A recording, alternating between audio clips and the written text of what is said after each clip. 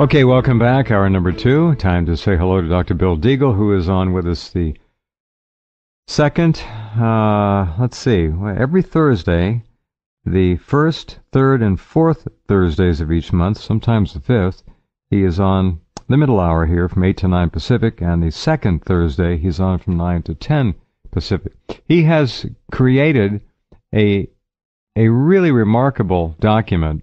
It is about Fukushima. It is entitled Environmental Catastrophe and Remediation Recommendations by Dr. Bill Deagle, MD, AAEM, ACAM, and A4M. This is a very, very well done, very well thought out,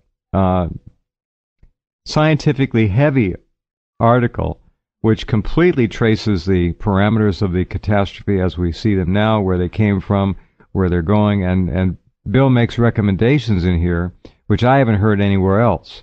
In fact, I've heard very few recommendations, frankly, because most of the time it seems that TEPCO not only doesn't know what it's doing, it doesn't want to know what it's doing.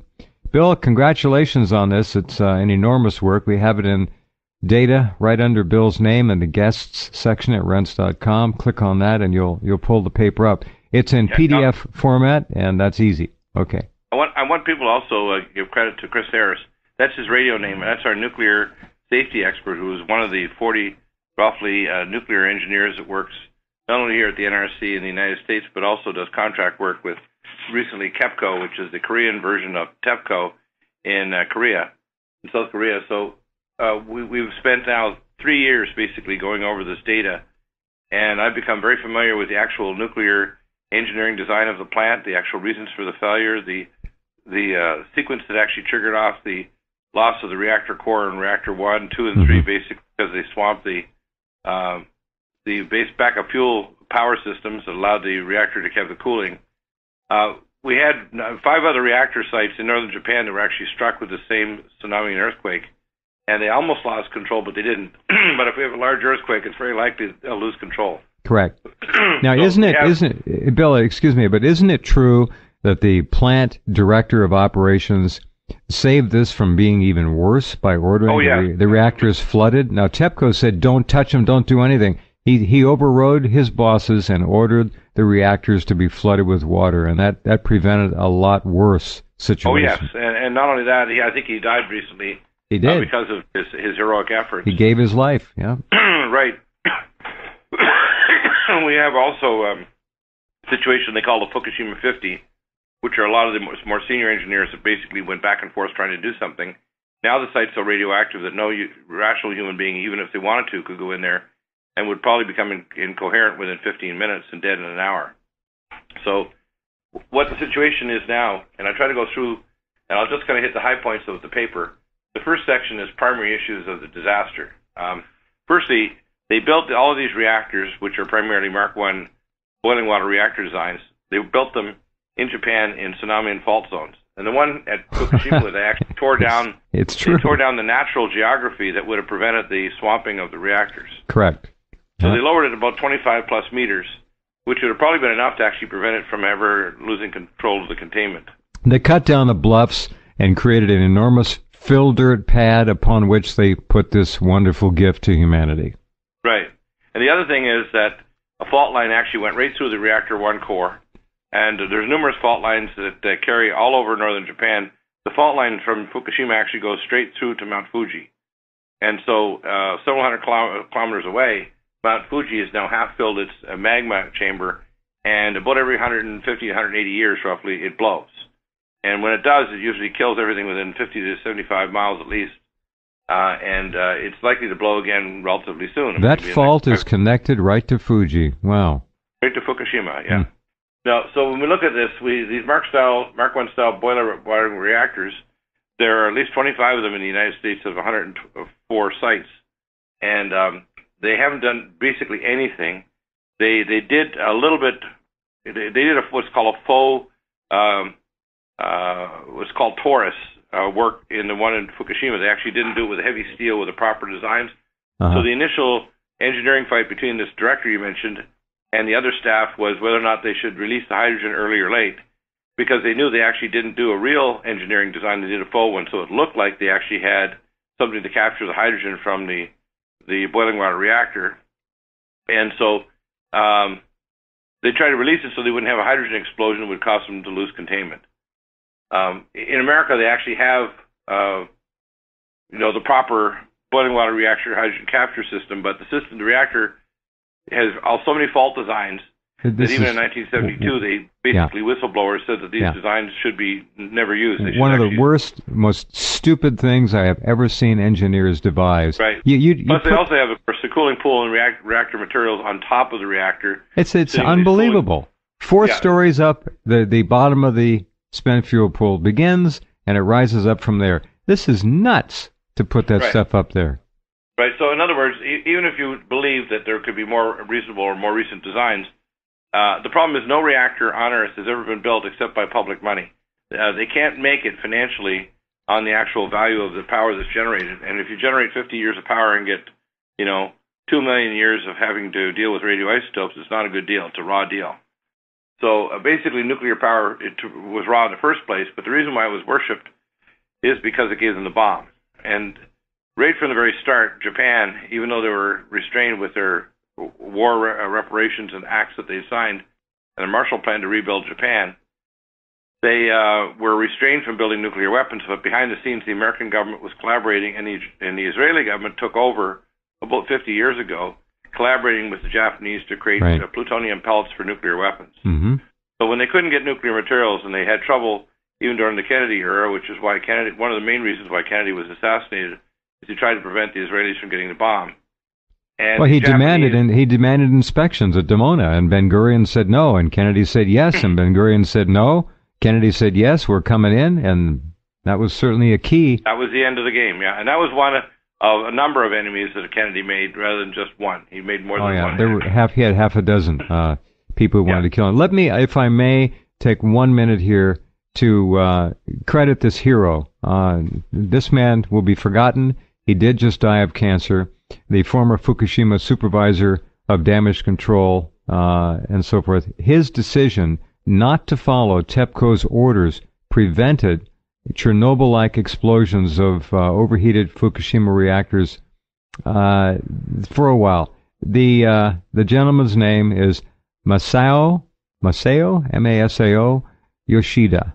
And I want to commend him, even though he's no longer with us. He did a great thing there. A number of other people that are unknown, like the Fukushima 50 and others. Yeah, they're right all... now, it's basically Yakuza recruited basically novices, and unfortunately... Homeless, Bill, homeless. Yeah, I'm going to go over actually a number of issues. They just had a problem with their cooling pool 4, and apparently it was a backhoe that actually went through wires controlling the cooling pool pumps. So it wasn't rats like last year. They had a pump system for the tanks, and they, believe it or not, it was rats on the site. And I said, if they took a picture, they should have rats with green eyes and right. We call them nuclear sign on the side of the rat spray painted on them. I agree. We call them Ratzilla here. Nuclear rats. Nuclear rats. Well, the nuclear rats did bite through some wires on the back of trucks and pumps. They were right out in the elements, in the middle of winter and everything, and that's apparently where they had some troubles with some leakage last year around all these different tanks. By the way, the bottom rivets on many of the tanks weren't put on properly. So besides the fact that they're getting neutron annealing, which breaks down the steel and crystallizes it, they actually had improper manufacturing. Now all of those are filled, and they don't have space for new tanks. So the new policy is, if they request that they need room for more water, they're going to just empty the tanks. Open the valve. Just open the valve and let her go. The rivets, the bolts weren't even tightened down all the way securely. This thing is just one disaster after another. Right, and of course the situation is they're also building an ice wall. They're starting to dig this week to build an ice wall, and it's not above the aquifer, above the Fukushima plant to prevent water from getting there. It's actually below it. So they're actually going to build a wall, and they have decided from their test drills that they're going to have to build a wall 100 feet deep and freeze it. Now, of course, if you have hot corium hit that, it's like taking a hot poker and poking into a large ice cube. It's going to burst. You're going to get what's called a burst effect. And that means you're going to have it build up a lot of pressure. Then the hot corium will eventually hit it. And when it does, you'll have a massive burst of radiation. And, of course, at the same time, it also turns the soil around the area into what's called a thixotropic. That's Thixotropic mush. Well, and that means mush. the manometers on these towers, like cooling pool 4 and the common cooling pool, means they're going to tilt and eventually fall over. And Exactly. when they fall over, and the other danger is, of course, with the seal for the cooling pool is weakening, which means when it finally gives, there's no way that they're going to be able to pump enough water in there, and there's no secondary method for actually closing the seal off at the bottom of the cooling pool. What's happened is reactor number, none of these reactors, the actual ceiling fell in. They had cranes fall in, large steel girders, all kinds of horrors happen. So, well, it's one incompetent disaster yeah. after another, and the reason is that TEPCO is basically, if you want to call it, a management company, and they subcontract engineers. They're not an advanced nuclear engineering company that has in place policies to have automatic remediation or other technologies. It's only the heroic efforts of a few people here and there that have actually stopped it from being worse. Exactly so right. Right from the start, TEPCO for 40 years was an improperly set of plants in a dangerous place with basically a corporation that was marketing and trying to sell power and didn't want to put the money in to set up the proper. Even they did it. Even what's called faux engineering on the forests. Very good. All right, Bill, so we have to take a break here, Bill. Hold on, please. The paper we're talking about by Dr. Deagle is available under his name in Guests. It's a long paper full of illustrations, very impressive, very important, and hope you read it. Be right back. Okay, back with Bill, talking about his massive new paper, tremendous overview of the entire catastrophe. Go ahead, Bill. Yeah, I try to give actually imaginative and based on science actual remediation technologies. And I mentioned the two primary issues we have are the two dangers are water and neutrons. And the first idea is to use Kevlar spider silk tents over each reactor site and then over the whole facility, and then to a system which we discussed today with Chris Harris in the second half of the third hour, which they have never got operational in 2 years, which is the system to convert the radioactive waste to solid from the air and from the water, so they can be removed and not have many thousands of tons of radioactive waste. And the next thing, of course, you need filtration systems. So you also need to have stop the gamma neutron flux that's so intense that integrated circuits can't be used. So they, instead of using a robot, which wouldn't exist either with the neutron flux or with the electromagnetic vortex, because if you could actually see the vortex of electromagnetic fields around there, when you have charged ions that are radioactive, you see literally dust devils of radiation and of electromagnetic flux fields all over the place, and they would fry normal integrated circuits. So I'm familiar, because of my classified exposure back in Colorado in the mid-'90s, that we make the IEEE Atmel chip that's a ferromagnetic chip that's totally EMP-proof. And because of the chip design, also could be shielded with depleted uranium that would reduce the neutron flux and gamma ray effect on the integrated circuits and the crystal structure. The other is to make robots that would have literally no electronics in them, would just be air servos that would control the movement of the robots. Pneumatic robots, and then use fiber optics for lighting and for visualization. So you could actually have a robot that is basically a totally pneumatic. Pneumatics or hydraulics, either one. Either one, and you could do that. And each of them could have what's called a series of what's called ringed, depleted uranium rings interlocking each other. So you could have the hoses could bend and so on the device, and also it could be as much as a mile away with the workers inside a container that's mocked up with many layers of depleted uranium, because depleted uranium will stop only not only gamma rays but also neutron flux. So you could actually make them pretty radiation proof, and you could have them with their own air filtration system, so that they would not be fried if they're working on this. This is wild. A radioactive element isotope form DU is actually able to stop gamma and beta. Yes. Yeah, that's very interesting. I didn't know that. That's why if you have a muon imaging system that looks at muons, that's why they can see the shadow. You only see the shadow of the isotopes underground because of uranium and so on. They actually give a shadow. Muons can't go through them, so you see a shadow of them underground. And so I'm using real science here when I give these recommendations. You also need a corium catcher, and all the new radioactive isotope, reactors in America and around the world all have built into their design a corium catcher. They could build a corium catcher using a a tunnel boring machine that would tunnel, let's say, I don't know, maybe 400 or 500 meters below ground, and they could create what's called a cupped corium catcher, and then they would line it with containers, and then they would lock the containers together, again, lined with depleted uranium, and they would prevent the corium from going anywhere. So the real key is you've got to have a corium catcher, and then you have to have what's called a neutron flux reducer, and that would be hyperosmolar boronated solution. And then what you do is you dehydrate it using microwaves and other technologies to flush out the water as steam. And then the concentration of boron will go up and it will blab all the neutrons, because as these isotopes and the corium boils underground, it's like a lava lamp. It's going to generate more what's called spontaneous neutron flux. And if you can use what's called harmonic frequencies. In other words, you use the atomic frequencies that you get from something like the Hadron Collider.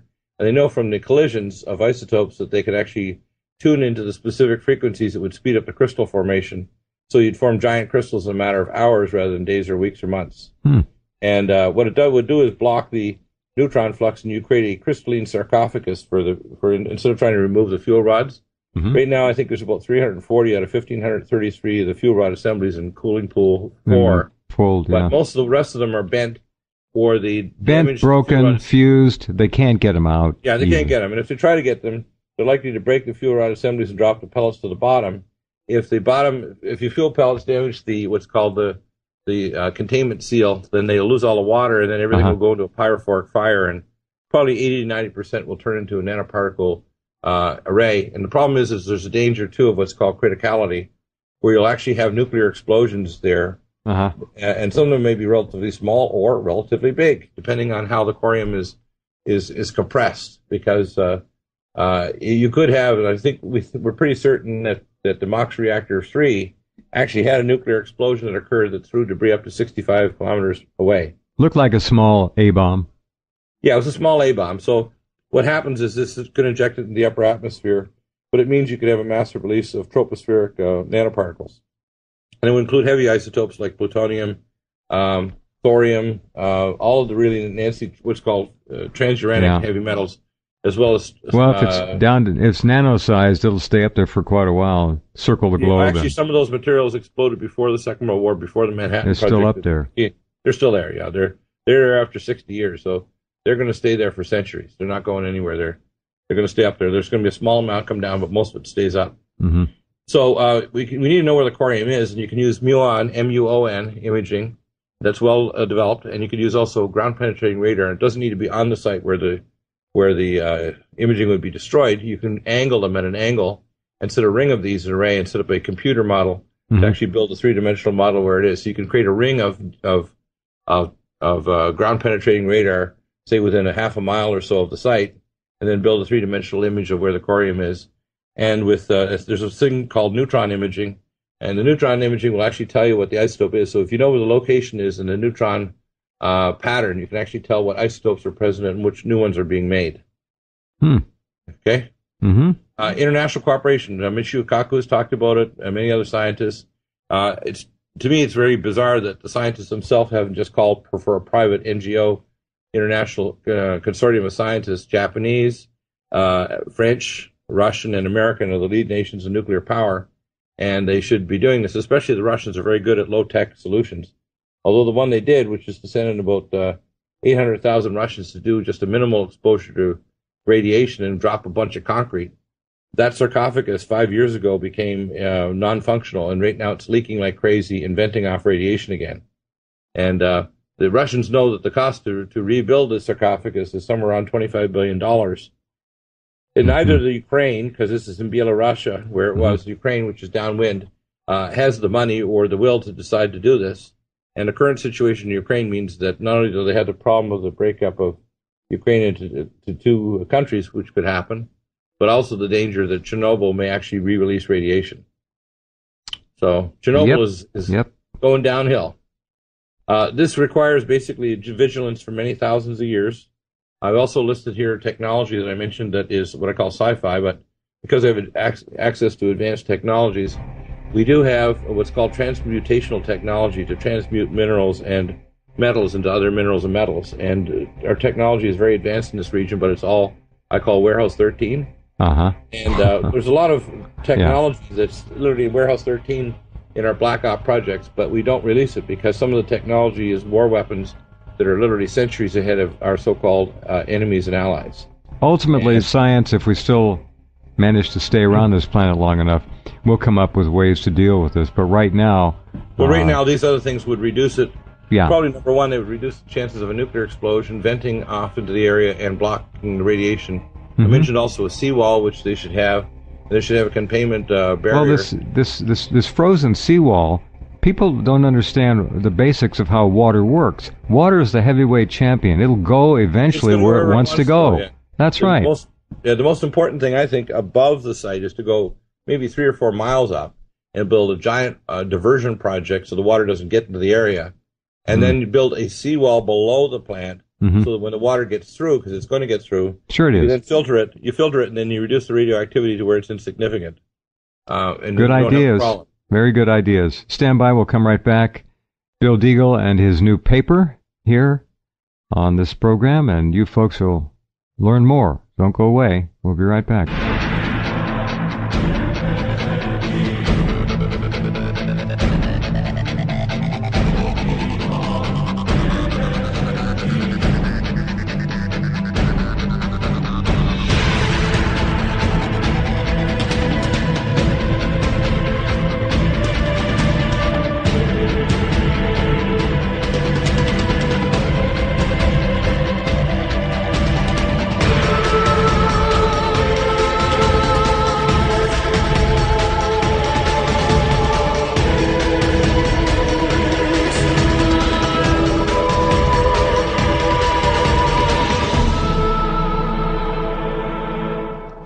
Okay, and we're back talking to Bill about Fukushima.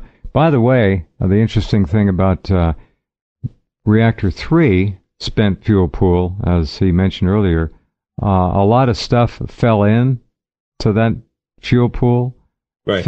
Like 50 tons of material fell in there. Remember, nobody's been able to go into buildings 1, 2, or 3, and as Bill explained earlier, robots can't function in there, at least traditionally designed and built robots, because they'll fry. So you got 3 more spent fuel pools, and one of them, Reactor 3's, 50 tons of material, including the crane, fell in on the fuel rods. Now, you're going to tell me they're not bent and broken? Yeah. I mean, it's a mess. There's no way they're going to get those out of there. You're going to have to find a different way to do it. You also mentioned, Bill, something very interesting I hadn't heard much about, that the seal at the bottom of Reactor 4's spent fuel pool is beginning to rot away or give way. Tell me more about that seal. What's it look like?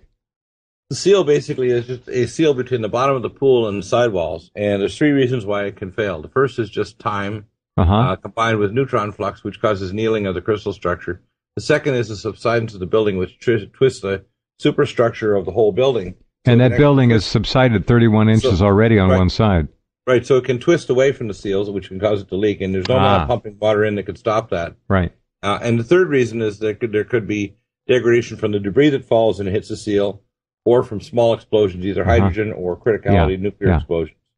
So at the bottom of that pool, we strongly suspect, we can virtually bet on it, that there are a lot of broken pieces of fuel rods sitting together on the bottom, and they're not going to send Navy SEALs down there to pick them up and pull them out. So right, and there's likely to be more debris down there since they've been pulling. They're up to about 340 plus fuel rod assemblies they pulled. Yeah. Most likely, some of the later ones are actually twisted, so when they remove them, many of the pellets or pieces of the fuel rod assemblies and the zirconium actually degraded and fell in there. And there's 2 problems when you have the zirconium cladding fall in there. It generates hydrogen and tritium. And the tritium, of course, is because it's getting neutron fluxes that are hitting water and turning it into deuterium, which is, has extra neutrons, and tritium, which has 3 neutrons. It's heavy water. And heavy water slows neutrons, so it actually increases the chances of criticality. So the more tritium you get in the water, the more chances of a hydrogen or tritium explosion, and you also have more chances of a criticality or a nuclear explosion because it increases the chances of a chain reaction.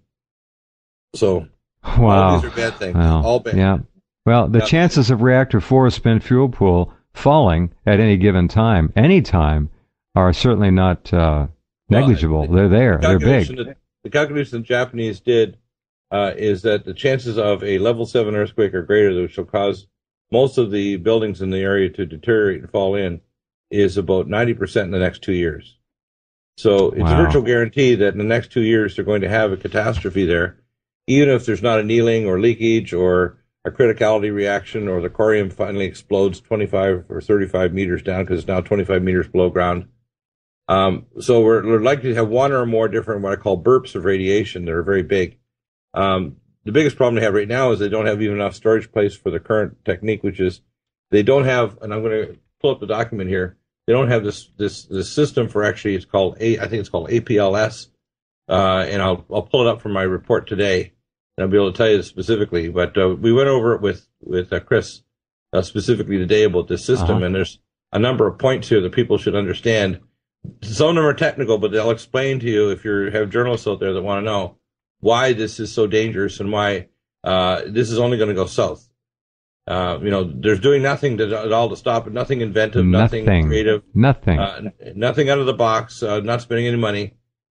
The first thing is loss of control of the ALPS, which is the Advanced Liquid Processing System, and it's not up and running. They've been trying for over 2 years. Reactor 4 cooling pool, they had some sloppy work, so they literally hit it with an excavating backhoe and hit the wires. So they had for 4.5 hours. This is this week. They lost control of the pumps for the cooling pool. No cooling. Yeah, no cooling. And then, of course, they started digging in the ice wall, which is basically to dig down 100 feet into this mush, and they're going to start putting this ice wall up, which is going to actually massively increase the amount of water that's going to build up behind this wall until finally you're going to get a burst reaction when hot corium strikes the wall, and then eventually it bursts. Yeah. So that means they're going to build up a reserve of highly radioactive water, and at some point it's going to burst. And then the other major problem, they had 100 tons leakage this week, but it turns out that all of the storage containers, which are improperly put together in the first place, they're like the old story between husband and wife, dear, you must read the instructions before you put it together. They didn't read the instructions. Mm-hmm. So now they have to actually have the field workers release water to actually have a place to put the new radioactive water because they don't have room for new tanks. Okay, no more tanks. They did admit that somebody apparently opened the valve when they had that 100-ton leak about a week ago. Well, I think they're calling one of the leak. tanks. Actually, on the ground, my guess is it wasn't a leak, but actually someone on the field crew was told that you must open the find valve. a place to put the water. That was my guess. Yeah. You must find a place to put the water. And he said, well, I don't have any place to put it, so he just pulled the valve and let it leak, so he had a place to put the new radioactive water. Because remember, these people are working off debts to the Yakuza, and they have lead-covered dosimetry cards. So basically, if they don't follow orders, including stay on the site long after their radioactive dosimetry card's black, they basically die a vicious death at the hands of the Yakuza. They got homeless people in there. They're picking up a lot of the dregs. These people are obviously sacrificial, and they are being sacrificed. But quite right about everything you've said. It's all in your report. Bill's report, again, available right under his name in guests at Rense.com. Yeah, and the other thing is I mentioned the possible alternatives with nuclear fusion energy, and I show, because I took care of employees working at the U.S. Space Command, I had direct access to some of the most classified material on our off-world space projects, including our helium-3 mining on the moon. We do have tokamak reactors and have had them for over 50 years. They have been miniaturized, too, so there's no need for us to have a problem. We have energy for the vacuum. We've had many discussions with Professor McCanny on the entire physics model of energy from what's called the plasma of the interstellar space and interplanetary space. There's limitless energy out there, like Tesla talked about that. We have geothermal energy. We have wind, wave, and tidal energy. We've got decentralized power generation that should have been started ages ago. And we also know that the power grid is completely incapable, with the NERC trial last November, of even withstanding the load put, say, in California, of putting wind and solar on it, because it can't tolerate the transient surges of power. So our current grid is not even capable of handling the surges from domestic power production just by wind and solar. So, in other words, we're also, by the way, putting it online, which means it opens it wider to cyber terrorism. So we take off the Blue Army in Tianjin, China, that's their cybernetic army, or in Iran or anywhere else, like the Russian cybernetic forces. They can easily hack into a more advanced, let's say, smart meter type system and tear down our backup power for our nuclear reactors, shut off our grid. And they also don't just shut them off, they actually destroy equipment, which By the way, all of our new step-down power transformers, et cetera, are all manufactured now in China. We have no manufacturing facilities in North America at all. Oh, too funny. You don't think they built in any back doors in there, do you? Oh, man. No, so unreal. It's very bizarre. By the way, all the chips that the Chinese have manufactured for, they have a back door, and they figured out what's called the duty frequencies, so they know how to shut down the duty frequencies of all the chips and all the carriers. Mm-hmm. Things like onboard power in these carrier groups, and 85% of the chips come from China and Taiwan. Wow. All right, stand by a second. We'll take a break and come right back. Something to think about with Dr. Bill Deagle.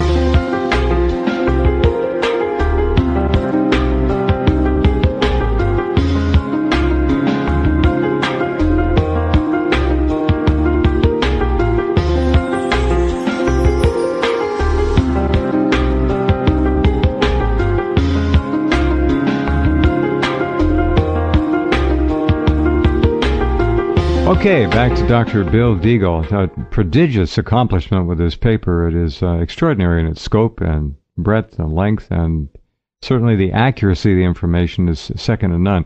And if you have been following us on this program for any length of time, you'll know that there has yet to be a single, at least publicly announced, publicly known, meeting, get-together, confab of the world's top nuclear physicists, engineers, and so forth. There is no obvious collusion going on between these people to try to come up with a solution. Well, so here it is in the paper. Maybe this will embarrass them into showing up. Maybe. You got a lot of good ideas here. I think challenge them, by the way, if they're nuclear physicists out there, and I do have them to listen to the show and contact me, challenge me to prove that I'm wrong or that these ideas have got validity. I don't see anything being done. No. And nothing. I also don't want to throw human beings in there like cannon fodder to the radiation. Well, they're doing it. I think they can reuse creative regimes. I also have a protocol up there for radiation detox and for remediation and for DNA repair, because we can't do those things. And you mentioned last time, and I have a tendency to talk too fast, which is one of my faults, or to get too technical, but I wanted to concentrate on just two of the major nutraceuticals here, and the first one I want to mention is Nutri-Trala, the only long-acting alpha-lipoic acid in the world. And ALA, alpha-lipoic acid, is important for what? Tell our listeners. Well, normal alpha-lipoic acid has a half-life of 27 minutes, which means it's gone pretty quickly within an hour. That's it? So if you take your ALA in the morning, folks, it's gone in a half an hour. Well, half of it's gone in 27 minutes. Another half is gone another 27 minutes. So in 54 minutes, basically, it's down to a quarter. An hour, you zip. Yeah. Okay. So you want to have long-acting. This is a half-life of 84 minutes, which means it's going to last 8 to 12 hours. And if you take one 2 to 3 times a day, it recycles your vitamin C, your vitamin E, all of your antioxidants, both fat and water soluble. Mm-hmm. Because this is how radiation works. Radiation works by stripping electrons from your tissue, and electrons being stripped from tissue makes tissue acid. So if you have to think of acidity as basically electron-deficient tissue. So when you want to pump up electron deficiency, the other thing we have is Power C, which is the only neutral pH mixed mineral ascorbate vitamin C in the world. And it's calcium, magnesium, sodium, potassium ascorbate with bioperin, which is a black pepper extract. So these are the first two I'd like to talk about tonight, because if you get these two, you're well on your way to protecting yourself. Okay, and the second one was? Power C+. Power C+. Very good. So now Nutri-Trala is really important, because if you can simply recycle to get rid of free radicals, which free radicals destroy or strip electrons, and you can recharge your cytochromes and your cellular membranes with electrons, you can maintain what's called a transmembrane potential, which basically is just an ion potential across every tissue. So if you use a bioimpedance machine or get one of these scales that measures your body mass and your lean body mass, it's basically just a bioimpedance device that fractionates the tissues and knows if it's fat or muscle, lean body mass, etc. That's all. It's bioimpedance. So what you're trying to do is like Linus Pauling visualized this idea of a machine called a field ion scanner. And 3 years ago, I came up with the idea and shared it with a radiologist in Los Angeles. So I know how to build one of Linus Pauling's field ion scanners. They could actually see the ion concentration and give you a color scale identification of the specific molecular structure in 4-dimensional space. So you can really? Wow. Yeah. So I know how to build that. Yeah. And I haven't shared it because I don't want my idea stolen, but I know how to do it. So if anybody's out there and wants me to help them develop the field ion scanner, you could do it. You could actually see metabolic processes in 4-dimensional space in the human body, in their liver or their brain, as the metabolic reactions are occurring. So what happens is, if you just take these two, they're going to dramatically help you. The next thing that happens is you get decrease in what's called the NK, or natural killer cells. So most people that are going to die from radiation, they're not going to die of cancer. They don't live that long. They're going to die, number one, of superinfection. If they get a heavy enough dose, they're going to do cerebral edema, and basically their brain will start swelling, and they'll end up with cerebral edema that'll cause them to cone their brains through the foramen magnum. It's like shoving an ice cream cone through a hole in the bottom of your sink. Terrific. And very painful, very awful, horrible way to die. And if you reduce brain edema by using these things, and you take NutriDefense, which keeps your natural killer cells, you won't also die of the next thing, which a lower dosage of radiation will get you, which is walking around and getting horrible infections, because all the bugs needed to digest you and eat you are waiting in the wings. And sometimes they don't wait until you die. They start to chew away at you before then. Stealth infections, which start cancer, vascular disease, just nanobacteria. So after people drank the black rain in Japan after Nagasaki and Hiroshima, which are giant raindrops of black, they ended up basically walking around getting gas gangrene, pneumonia, sinus infections, and osteomyelitis, cerebral infections, etc. They ended up with breakdowns in tissue because the acidity became so high, they burst their bowel. They had diverticular attacks where they get a massive toxic megacolon. Mm-hmm. And so if you simply keep your NK killer cell activity up, you're going to help a lot. And then, of course, the next thing to take to stop free radicals is called cell detox glutathione. And this is stronger than what we used to give at our hyperbaric clinic in Denver, where we used 3 atmosphere, 100% oxygen, and give intravenous glutathione, because it's the acetyl form. And the acetyl form will last for 12 hours or more. And the acetylated form also will penetrate the brain, blood-brain barrier, liver, heart, kidneys. And we use another product called Regenerex, and it has particular forms of curcumin and other nutraceuticals, so it grabs heavy isotopes, including lead, mercury, arsenic, etc., and immobilizes it, so that even if you have a previous load in your body, it prevents those from becoming toxic. So what we're trying to do is we're trying to basically reduce the effect of the radiation on the body and rescue it. Another product we carry is called Nutriodine, which is the only source Tesla-activated diatomic iodine. And it's put through a very powerful Tesla field to activate the plasma form of diatomic iodine, which your thyroid gland makes, but then has to export all over the body. So the thyroid is not just exporting T4 and T3, it's exporting diatomic iodine. And there's a very limited capacity to make it. If you have diatomic iodine, it has 3 properties. It makes new mitochondria. Mm-hmm. It rescues your cells from mitochondriopathy and mitochondrial death, and which can trigger off apoptosis of cells. And it also kills all pathogens. So Nutriodine we use in our missionaries for killing malaria, cerebral malaria, AIDS, cancer, virtually any pathogen you can think of, from chikungunya to spirochetes to leptospirosis. So bacterial, viral, it doesn't matter. Any pathogen you can imagine. It also coats the phospholipid layer of all your cells, so pathogens can't enter.